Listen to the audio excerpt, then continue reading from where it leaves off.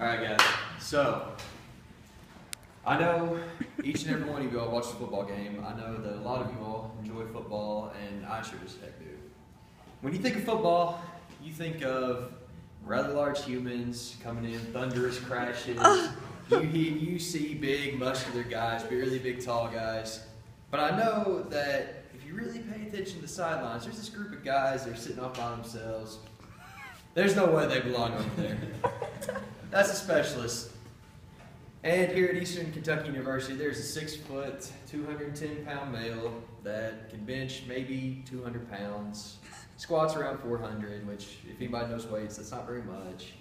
I have the second lowest vertical on the team, and by no means am I a speed demon. But to prove I know my shit as far as long snapping is concerned, I've started for 3 years. Every single game that Eastern Kentucky has played since I've been here, I've been a part of. I've been an integral part of it.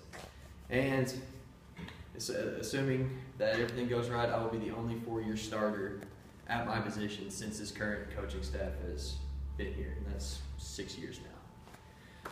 So my thesis would be that if you're instructed properly, or for those of you who have cared nothing about football, I understand, guys, but you're going to find a kid in your life somewhere that you love and care about, and they're going to want to play football. It's going to happen. You're going to hate it, but it's going to happen. And if you listen to me, you can teach them a position that's going to keep them safe. This position, there's a rule that they cannot touch you while you're snapping. So, keep them safe and keep them enjoy football, and they might get their school paid for. So we're going to start with your feet. Your feet and your stance are the most important. Then we're going to work on your hand placement. Then we're going to talk about a thing called hip explosion, elbow pull, and finally your follow through. So with that in mind, guys, this is a really complex thing, but if you listen to me, we'll work it through it, and I'll show you a demonstration at the very end. So, number one thing about long snapping, your stance. And to show you guys a stance, my feet are directly towards my target. I'm going to assume that my target's right there. I have a straight line. I'm a little bit past shoulder width apart. A good judgment is 1, 2, 3 feet. Alright, so I'm nice and square, got a nice solid base. Next thing I'm going to do, I'm going to turn around for this one, is I'm going to pretend like I'm sitting down in a chair. Alright? And if you can see here, right now, if I'm sitting here squatting, my knees are above my toes. We don't want that. You want to sit your feet back to where if you drew a steel rod down through my feet, I would have a straight line going down to my heel. All my weight's on my heel. Next thing you want to remember is you're going to keep the ball about an arm's length apart. I'm nice and comfortable. I can sit here and deliver this entire speech to you guys in my stance. I promise you, I've done this stance so long. And you see that my back is nice and flat. You guys can sit a glass of water on there. That's how they train us. Number two. Number two is your hand placement, guys. Most of you all have thrown a football. In case you all haven't, you start out with, I've got one finger on the lace, I've got my thumb on the back side of the ball, I'm nice and comfortable. I can sit here and throw this. Notice that I've got a nice little gap right here. I can see each and every one of you from my palm to the ball. It's a key part of long snapping that a lot of people don't understand. Next part is my guide hand, and I'm going to turn away a little bit. I do this grip right here. Notice once again that I've got a gap between the ball and my palm.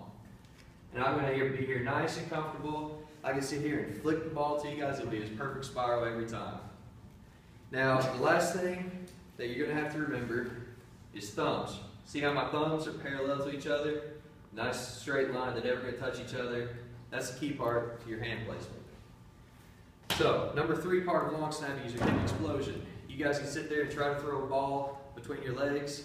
I would get a kick out of it because honestly, all the power comes from knowing how to throw your hips back. And this is a little bit crude, but the way to explain this one is, I'm literally going to sit there and drive my butt back to my target. And what's going to happen is I'm going to go from my stance, which is nice and sit and we're comfortable, and I'm going to go right there. And you see how I lock my legs completely out, and I've actually physically moved my body straight back. And a good way to test this is when you're doing it on grass or turf, you're going to have 2 train tracks going completely solid where your feet are scooped back. That's how you know you're doing it right, because both feet have to go square, otherwise you're not going to hit your target. Number 4 thing about long snapping is your elbow pull. You can do your hip explosion all you want and not get elbow pull, and you're not going to have a good snap. And the way I teach this is when you're snapping and you start to move the ball, instead of sweeping it like this, you see how my elbows are not involved in this process at all. I got no power until I do this. I start to pull the ball to me. And if any of y'all have ever been to the gym or rowing machine, you know this motion right here. That's the same motion that you're doing. You're just going to do it upside down. So, what I say is, you don't want to pick the ball up and then pull it, because that's called a hitch. It kills your time. So, if you just remember to pull the ball and release it, and the way you can tell if you got a good release point or not, if it's too late, ball's going to be up here. Too low, you're going to go down here. And if you guys watched the game Saturday, I had a low release. Snap was about right here. Not a good situation. Most guys in football measure their success in yards and seconds. I measure my success in tenths of a second in inches. The ideal snap is 0.75 seconds on the hip. On the hip of your punter. My punter happens to be right-footed. It needs to hit here every single time. If we don't have a good operation, the punt is blocked. If any of you guys were there and you got Eastern Illinois, a bad snap caused them to lose the ball game because we wouldn't have tied them had it not been for that safety. It's an integral part of the game. The last thing that you need to know about long snapping is your follow-through. And this is the last thing that if you do this, you will have a good snap every time. I promise. So help me God. What you're going to do is it's going to be the number 4 when you finish. So I get my stance, nice and comfortable. I pull the ball. And I lock my legs out, and if you can see right here, which I don't know if any of y'all can or not, but I've got a nice, do I look like the number 4 right now? You can see that my legs are the vertical part of the 4. My torso is the diagonal part. My arms are the horizontal part. And guys, I know it's a little bit goofy to sit here and see me do this up front, but it is a key part of the game. Those of you guys who watch football, or girls who watch football, you know that's a big part of the game. You watch a special teams highlight just about every week. For those of you who don't know the game, and the punt is when you guys go to get to the restroom or go get your snacks. I understand that. But there's always going to be somebody in your family who wants to play football, and this is a great way, guys. And to share a little bit of my personal testimony on this, the guy who trained me was named Jason Rubio. And he, within the past 8 years, has had 150 kids go to Division I universities on full scholarship just for snapping. So it's a great way, it's a great skill to learn.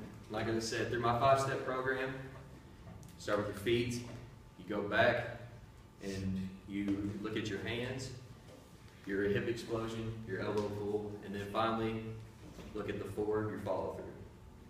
So you go through these processes. I mean, it's a cookie cutter stance. You know, I understand that not everybody's as flexible or as strong, or you know, you have to make it your own. But if you practice this, I promise you that 0.75 on the hip is very attainable. And I'm going to put my personal expertise on this subject to the test with a demonstration with you guys right now. So if you guys would, just part the seats a little bit right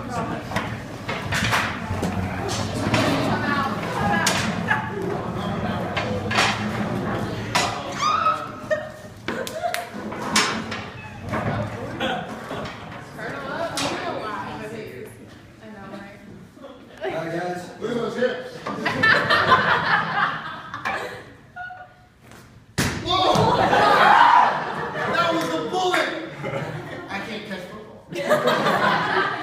So guys, I know what I'm talking about. If anybody has any questions afterwards or wants to teach one of their younger guys, I do that all the time. I do it for free. I'd love to help. Thank you all.